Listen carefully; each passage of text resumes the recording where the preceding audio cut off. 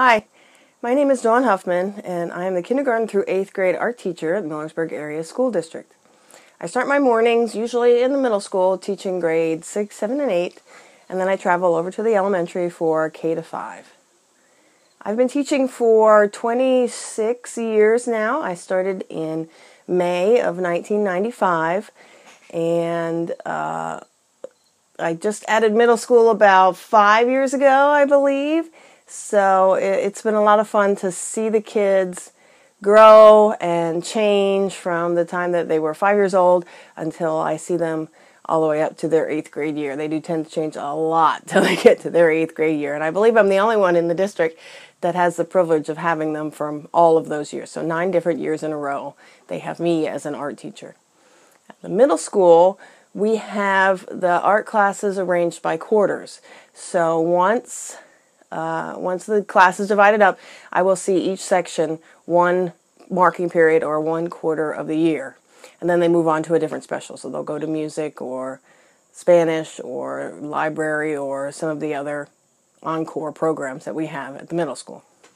For the elementary, I do see them once every cycle. We see one 45-minute class period each cycle. So in all total, I think I see every group about 30 times a year, whether that be 4 days in a row at the middle school, days 1, 2, 3, and 4, or just once per cycle at the elementary school. My philosophy for art is simple. I am not here to teach your children to become the next fine art producing, gallery displaying artists. That's not my goal. I don't expect all of the kids to just run out and put things out in a gallery somewhere and sell them for millions of dollars. I would love if that happens.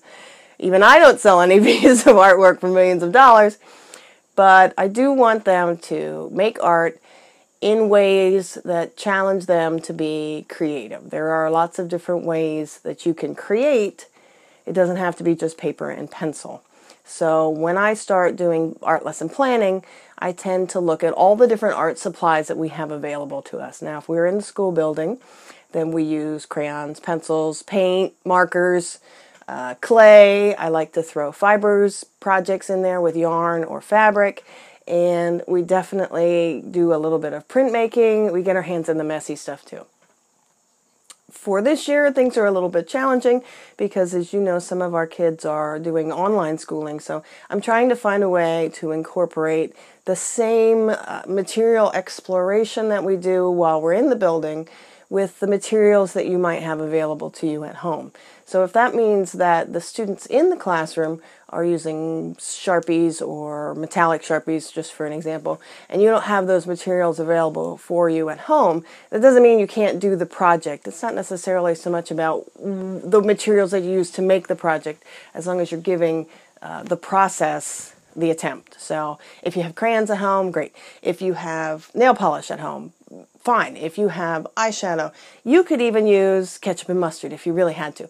It's not the thing that you're using to make the project that's important. It's the lesson learned in the project. When we talk about elementary art, it's my belief that art is all about practice. So we will practice. We will practice using pencils correctly. We will practice using markers correctly. We'll practice using a ruler. And then we also practice putting all of these materials away. So it's not only the use of the materials that's important, but the care and storage and cleanup of those materials is also important. Once the kids at the basic elementary level, grades K to 2, learn how to use a material correctly, then when they reach the upper elementary grades, grades 3 to 5, I like to throw different challenges at them to get them thinking about different ways of using the same materials. For example, we do a wax resist project in 2nd grade, where we first color with crayon, and then we use a washable marker on the top, so that they can see that combining materials in different ways also creates some interesting effects. I believe that using materials and exploring different ways of using materials, it helps spark a little bit of creativity. So later in life, when it comes to things that you have to solve a problem, you can think about it in a creative way. You don't tend to think just straight down the line, and this is the only way to solve this problem. There are different ways that you can attack almost any problem in life, and I believe that the start of using materials this way kind of kickstarts that side of their brain and helps them a little bit with creative problem solving later. A big part of art also involves a willingness and openness to try new materials and to try new lessons and to not stick with the same thing you feel comfortable with. I do like to challenge the kids to try something new. The elementary school, I call them challenges. We do a shape challenge where they're only allowed to draw it if they trace it. And in the middle school, I like to challenge them with different materials and different ways of combining materials that they haven't thought of before. When you get all the way up to the older grades, I tend to not necessarily give such explicit directions. If we start working in clay, I give them the clay and then say, why don't you teach me what you know about attaching pieces of clay together? Or let's build something with the techniques that we've already used in the past. So let's see what you can come up with without me explaining it ahead of time. It's that willingness and openness to try new things that will also help them get ahead in the future. Lastly, I do want them to take a closer look at why they're making art. And it's not necessarily just because the art teacher told them to, but the reasons why they put the shapes and designs and colors or symbols in their artwork. Middle school students are asked to take pictures of their project and to answer 3 simple reflection questions about the project. And I'm hoping that this step, creating a digital portfolio is what we call it, will help them reflect back on why they made the choices that they did. And did it help them be successful in what they made?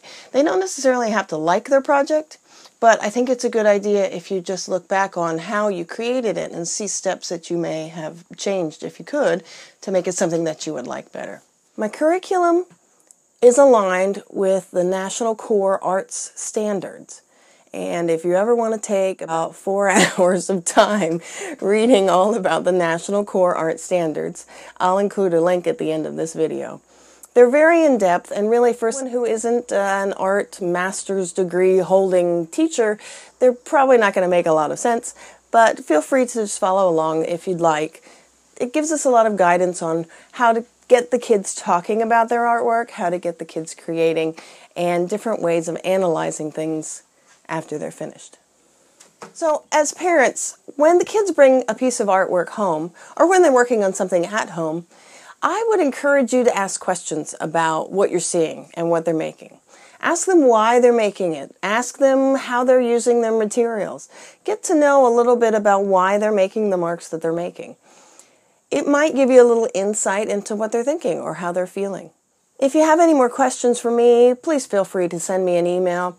You should also check out the YouTube channel, Lanker Art Room. I will also include a link for that for you as well. That has all the lessons that we're working on during the quarter. I'm doing a lot of filming this time around to make sure that everything is up and available for all of our MAVA and distance learning students. So if you want to try some of the lessons, go for it. You don't have to stick to the one that your student's grade is assigned for that week. You can try any of the rest of them. That'd be great. Just send me a picture of what you created. I'd love to see what you're working on. Thanks for stopping by. I'm sorry I can't be there at back to school night this year, but COVID had different plans for all of us, didn't it? All right, I hope to talk to everybody soon. Bye.